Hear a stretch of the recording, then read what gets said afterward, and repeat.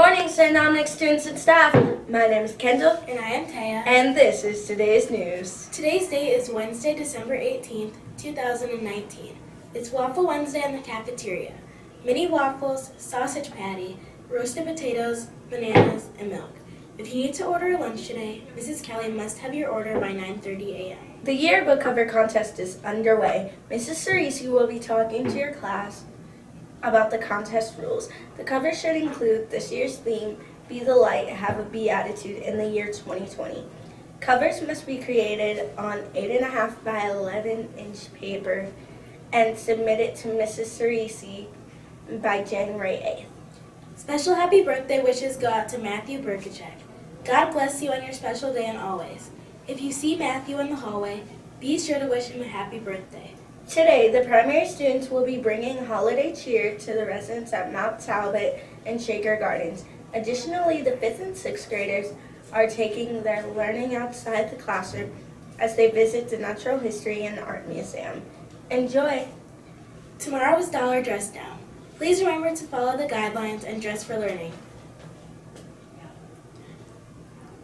Remember, if you are going to wear jeans, they should not be ripped. No crop tops. Long shirts are to be worn with leggings.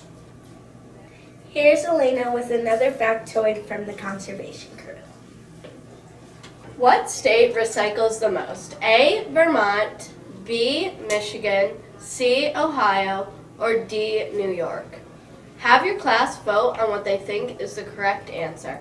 Miss Covington will announce the correct answer and winner during the afternoon announcements. During the month of December, we are focusing on the Beatitude, Blessed are the meek, for they shall inherit the earth. Being meek means being gentle. This week, let's all focus on being gentle within creation. How can we be stewards of God's creation? Will you bring your own reusable shopping bags to the store? Will you help recycle and compost our school? Can you learn about ways to conserve fossil fuels? Can you gently appreciate the beauty of God's creation around you? On Sunday, we celebrated the third Sunday of Advent. We lit the pink candle, the candle of joy. With joy in mind, we pray, Dear Lord, please teach me to be gentle. Remind me of the many ways you have shown gentleness to me. Show me how to stand for what is right without abandoning gentleness and respect. Teach me to speak the truth in love.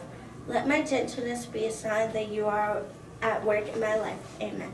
In the name of the Father, and the Son, and the Holy Spirit.